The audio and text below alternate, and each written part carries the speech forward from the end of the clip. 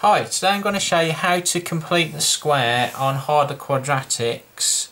So these quadratics basically have a number before x squared, so the value of a is more than 1. So these are much harder to do. So the first thing you need to do is divide the quadratic by the number before x squared and put it into a single bracket.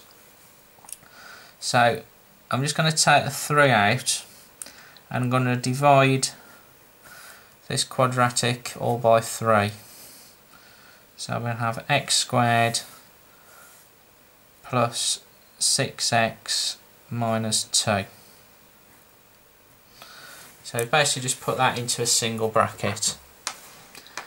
And once you've done this, it's now basically the same as the normal ones where it's just like 1x squared.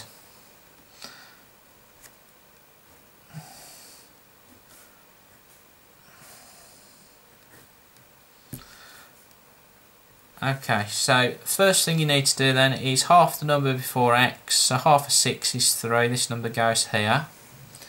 You then square this number that we've just halved, so 3 squared is 9, and we subtract that off the end, and then we copy down the minus 2 to the next line.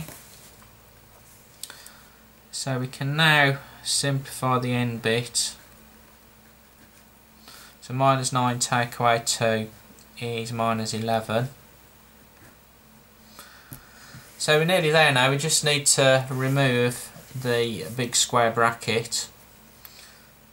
So to do this we just need to multiply the 3 by this bracket here. So basically you just put the 3 in front of the bracket,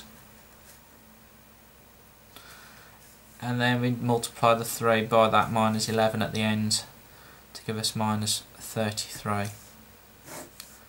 And there you have it, so it's in completed square form.